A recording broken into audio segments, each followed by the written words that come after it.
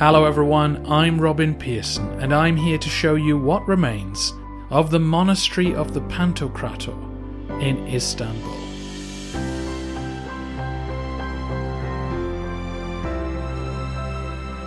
Alexius Komnenos took charge of the Roman Empire at a crucial moment in its history. Turkic tribes had overrun the eastern provinces, and Alexius ended up calling on the Crusaders to help him recapture imperial land. Alexius also worked hard to legitimize his rule by investing in charitable institutions across Constantinople. His son John would inherit the throne and follow in his father's footsteps. It was he and his wife Irene who decided to found a new imperial monastery dedicated to Christ Pantokrator here on the city's fourth hill. Overlooking the Golden Horn, the new landmark would be visible for miles around, which was the intention. The monastery was part of an attempt to underline the Komnenian family's imperial credentials. Construction began soon after Alexius's death in 1118 AD. Initially, there was just one church here, this one, along with several other monastic buildings which have since disappeared. These included a hospital and old age home, as well as facilities for the monks and nuns who would run them. It was John's wife Irene who sponsored this project. Investing in free social care for the public was seen as a key aspect of imperial rule in Byzantium. When Irene died in 1134, John decided to expand the site. He built a second church to the north of hers and then added a burial chapel to connect the two. The original church was dedicated to Christ Pantokrator, the Almighty. The second church was built to honour the merciful or charitable Virgin Mary. And finally, the funerary chapel was dedicated to the Archangel Michael. In addition to this pleasing symbolism, the new construction served a long-standing need of the Komnenian dynasty. For the past 600 years, Roman emperors had been buried in a mausoleum attached to the nearby Church of the Holy Apostles, which, sadly, no longer stands. By John's reign, though, the imperial mausoleum was full, and so his new burial chapel would serve as the resting place for future emperors. The new monastic complex was therefore also a political symbol, a new imperial mausoleum for a new legitimate dynasty. John's son, Manuel, would further adorn the site by bringing the stone of unction into the burial chapel. This was the marble slab on which Christ's body was placed after his crucifixion. Supposedly, the slab was housed in Ephesus, and Manuel brought it to Constantinople with much ceremony in 1170. When the Crusaders sacked Constantinople in 1204, the Pantokrator was thoroughly looted. According to one source, 62 relics were stolen by the Latins. The site became the headquarters of the Venetians during the occupation, and it suffered serious damage when the Byzantines retook the city in 1261. For the next 2 centuries, though, the Pantokrator resumed its status as the capital's imperial burial site. Several members of the new Palaiologan dynasty were buried here alongside their Komnenian predecessors. Shortly after the capture of the city by the Ottomans in 1453, the Pantokrator was converted into a madrasa by Zeyrek Molla Effendi, hence the modern name for the surviving buildings, the Zeyrek Mosque. In addition to the usual change in furnishings, conversion also led to major structural changes for the churches. Their internal subdivisions were slowly opened up, creating the wide open space you can see today. Over time, columns were replaced by piers, and both domes have been altered significantly by Ottoman architects. The Byzantine Institute of America were able to excavate and restore the building in the 1950s and 60s, bringing to light a number of original Byzantine features which can be seen today. The building was further restored in the 1990s, 2000s, and 2010, leaving it in a fresh-looking state for my arrival in 2018.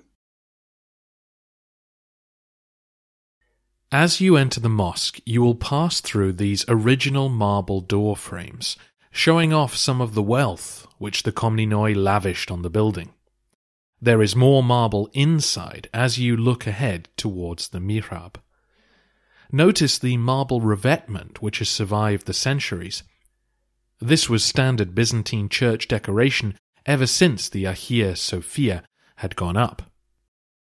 Under the carpet in this part of the building lies a real hidden treasure.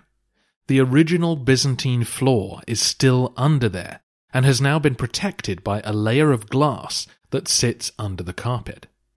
The design is composed of circles of coloured marble alongside images of the creatures from the earth, sky, and ocean.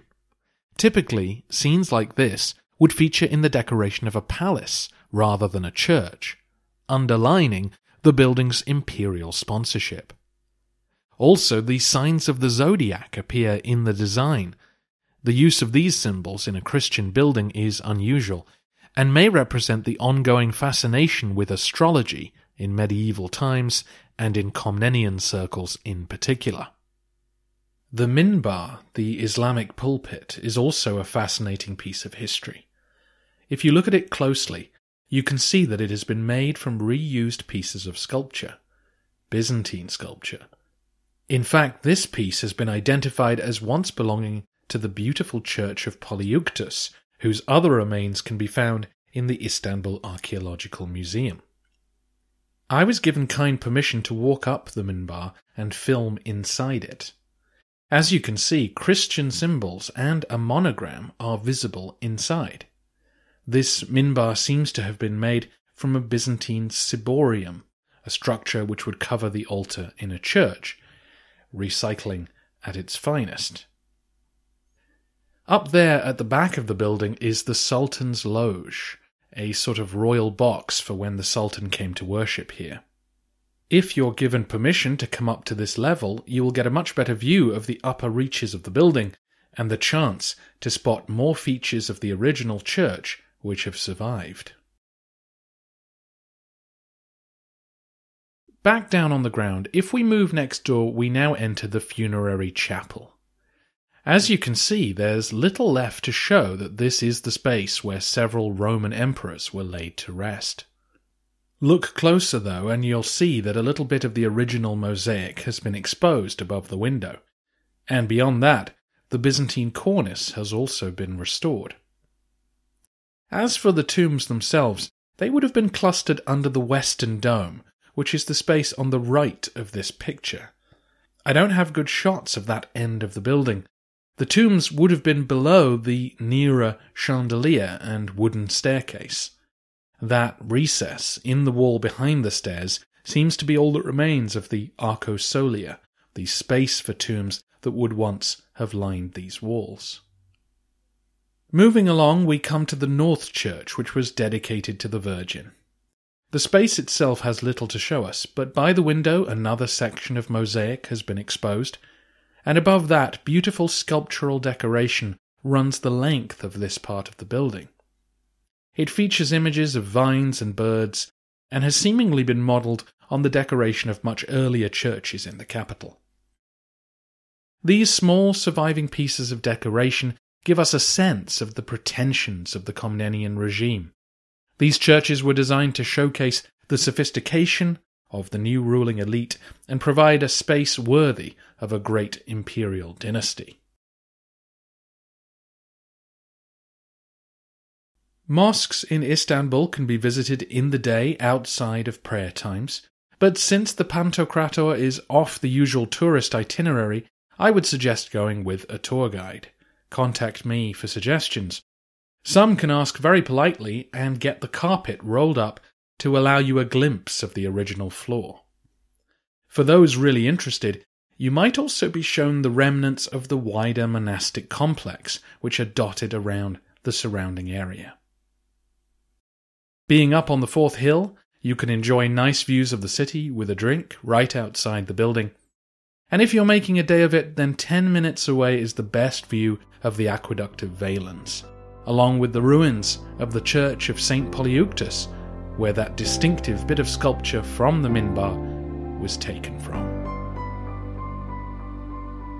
If you'd like more detailed information about the monastery of the Pantokrator, then visit thebyzantinelegacy.com. It's a fantastic website providing breakdowns of the Byzantine buildings that can still be seen today, and there you'll find most of the still images and sketches used in these videos.